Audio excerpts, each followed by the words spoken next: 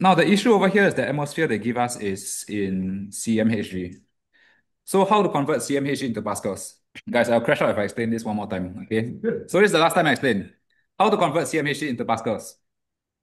cmHg means what? Means cm of mercury, right? Let's say I have, inside here, I got mercury, okay? I got mercury, and the height of this is 50 cm. So how many cmHg is this?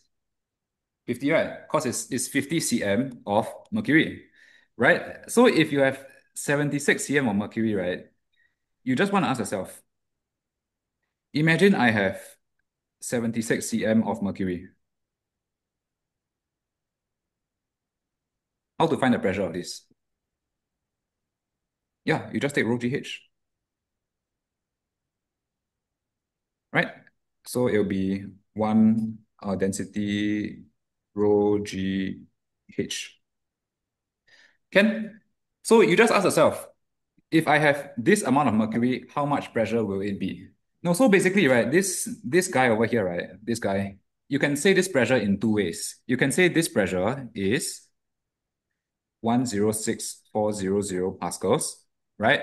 Second way is you can simply say that it is 76 cm of mercury. Like it's just another way to represent the pressure.